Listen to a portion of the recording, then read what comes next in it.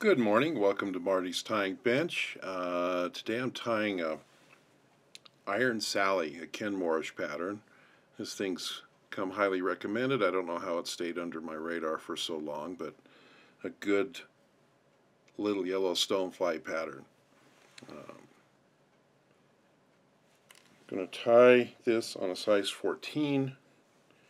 14s and 16s, probably very common. 12s, but keep this one small. You probably have other patterns you may like for golden stoneflies and California stoneflies, but I've got buddies that have done so well on this last summer and into the fall that I think I need a half a dozen of them, or a dozen.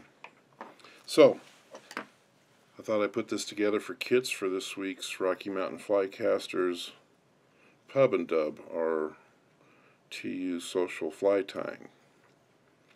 Now I've got a 7/64 bead on a size 14 Dairiki 700. The 700 is a 4x long, but just any hook with the right amount of straight shank is going to work. 2x long, a nymph hook, whatever you got.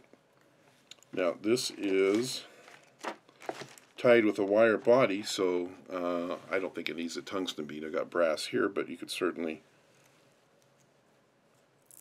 add to the weight if you wanted to. Now this is a challenging fly. It's not one of the easier ones that I've done, but the good news is you take a shot at it, and if you do everything right, it's a fantastic looking little fly. And if you mess something up, it's still pretty darn good looking fly. So let's on to the challenge. First challenge is goose biots, evil goose biots.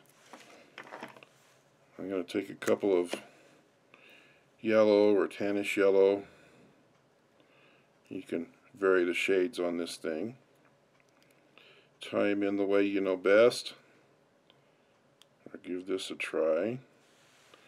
I like to match those tips up and keep them curved the same way, and then just pinch it where you want to tie it in. I'm going to keep these relatively short, but I'm going to go around with a loose wrap until they're both folded down, and then just kind of jockey it until it's where I want it, and there's your divided tails. Now I want to keep the abdomen pretty uniform in diameter because I'm going to be wrapping wire around it, so I'm going to go ahead and come forward and wrap these biots against the hook.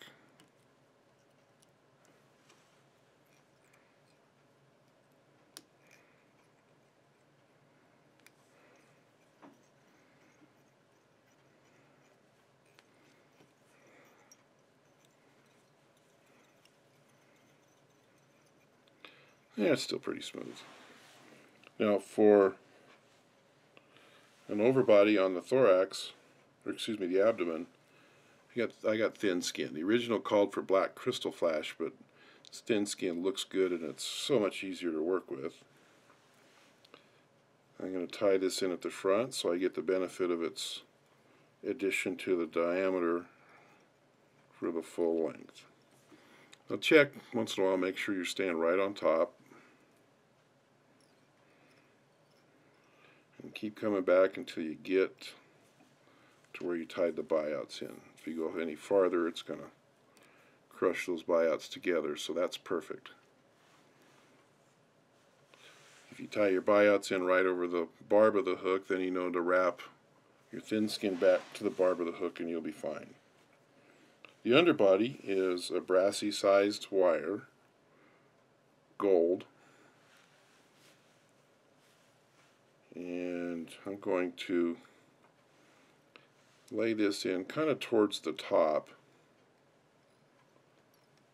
and you see I've extended it so it's the same length as the shank, and then I'll wrap forward.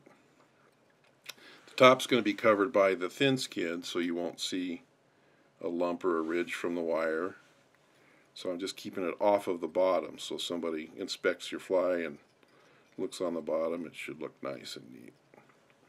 Now's the time for you to flatten your thread and go back and fill in any low spots, because now we're going to wrap like a copper john. 1, 2, 3, 4 wraps, and then we're going to bring this thin skin forward and make the 5th wrap right on top of it. Then get it out of the way and resume.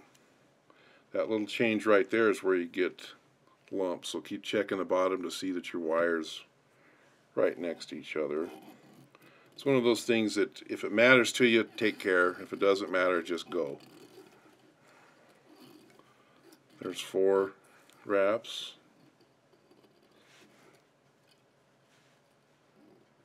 Kind of springy wire.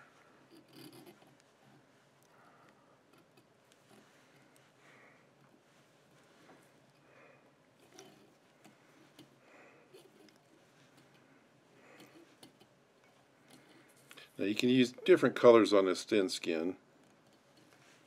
This is speckled tan, and it's going to give us an overall lighter shade than if we were to use black Krystal Flash or a darker thin skin. I lost count. I hope that was 4 turns. And I'm just going to continue this forward. Hey, that looks pretty good. I don't think I overlapped anything. Just want to make sure you get past the halfway point and maybe up to about 1/3 of the way back from the bead.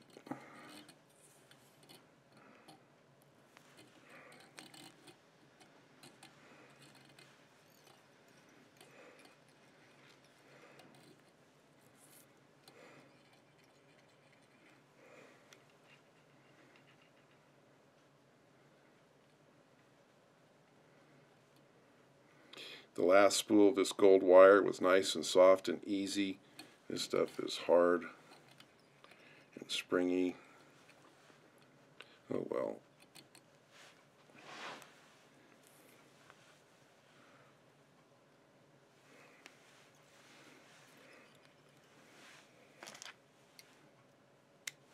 Okay, now for the wing case, we could have left that thin skin on and just used it and folded it back and forth, but I really like the look of this brown turkey tail.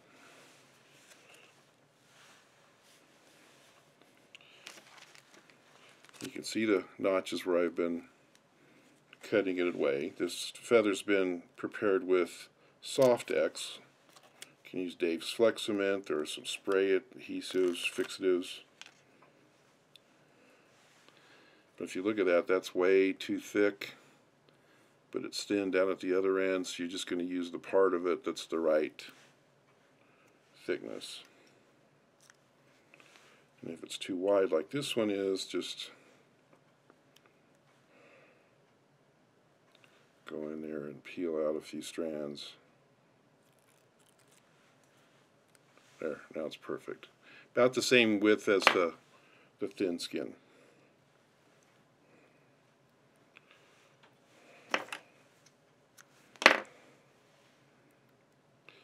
And I'm just going to take a loose wrap so that this thing shrouds the hook and sits centered on top.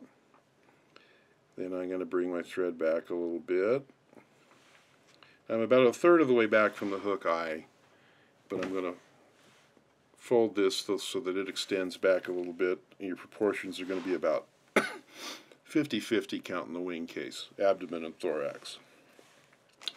Before we fold the thorax over, we need to install the first set of legs.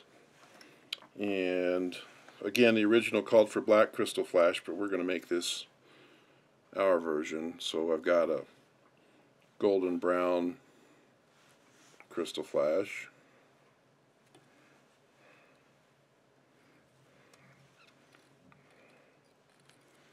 Tie that in on my side, and then take the other one to the far side and tie it in. Now I got 2 legs going back.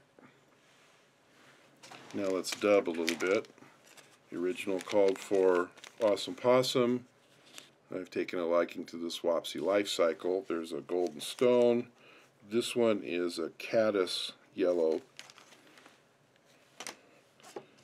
And any yellow will do. If you got rabbit dubbing, Awesome Possum, of course. I've even used tans and hare's ear colors. So just kind of dub, leave some space in the front. We're ready to fold this wing over. Now if I just fold it over straight, it's only going to be on the front fourth, and it's not a very good proportion. So we're going to fold it back a little bit. To help you do that, you might want to just stick your scissors in there until your scissors are right on the halfway point, and then fold it forward, and now you got a wing case that sticks back to the middle of the hook.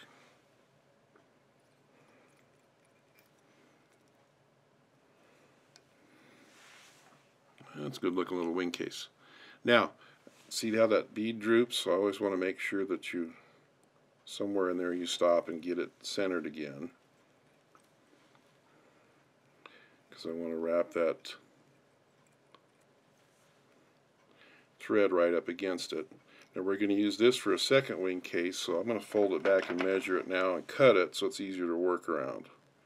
And we're going to cut it just a little bit shorter than the under one.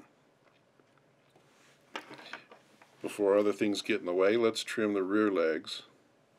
I'm going to sweep these back and cut them the same length, and I like them to be just a little bit shorter than the bend of the hook, so that if that leg droops down, it's not likely to foul against the bend. Alright, we're ready for the front legs. Same piece of Krystal Flash.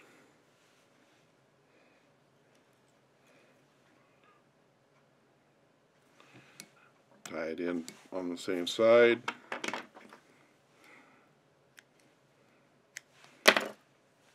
Then tie it in on the other side.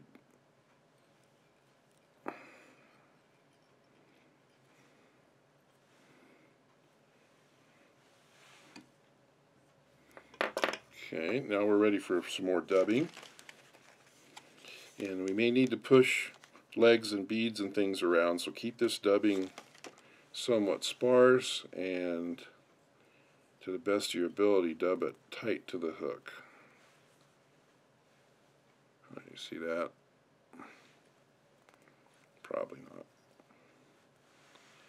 There's a better look. Come back up over the rear post, rear wing cover just a little bit.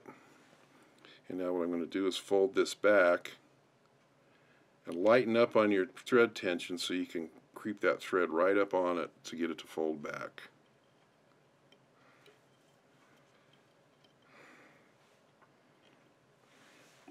Ready for a whip finish.